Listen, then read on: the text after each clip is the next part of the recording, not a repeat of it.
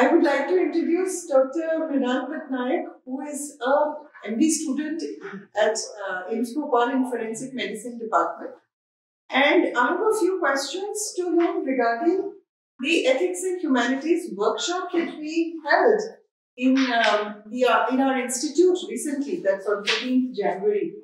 Now, Dr. Mrinal, the guest speaker who came in, Dr. Anand. Yes, Dr. Anand. What did you like his talk, or what was something outstanding that you thought about him? Or is there any word which stays with you, or maybe a line or a sentence or phrase?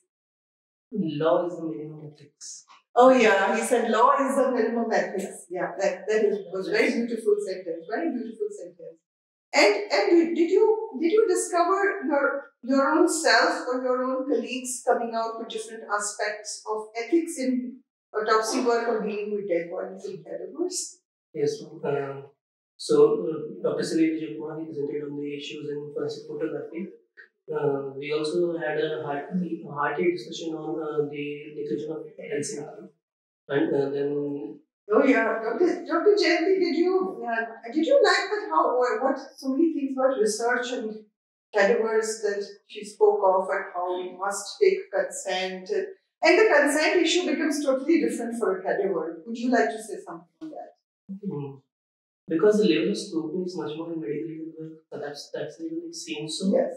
But I thought that it is the same before the workshop, but that was new learning for the workshop. Yeah. And did you think that bringing in things like dividing it into, you were part of organizing the workshop. How did you divide the topics, or what were the various divisions that you made in forensic ethics and humanities? How did you divide the various topics, and did you think they were really relevant? The division was not as discrete as far as the ethics and humanities parts are concerned. They are both intertwined.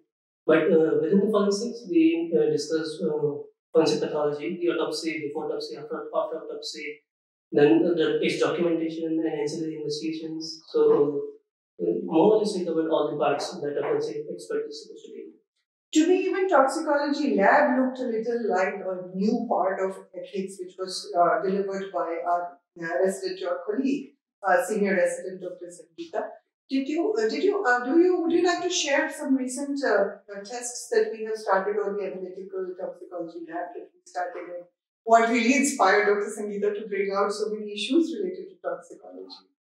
So we had to develop SOPs anew for this toxicology lab, in which we are doing 12 panel drug testing, and many of those are some of those are prescriptions, but others are illicit drugs, and we have found those in the autopsy samples that we have. Some of those. So issues come up, then there are issues of who does that information belong to, and does it maintain have to be reported. So she covered that aspect very well. I also like one statement which Dr. Nandpal mentioned, which was so true for you all residents and for us when we work. He mentioned something like, ethics are what we do when we are alone, at least no one is watching.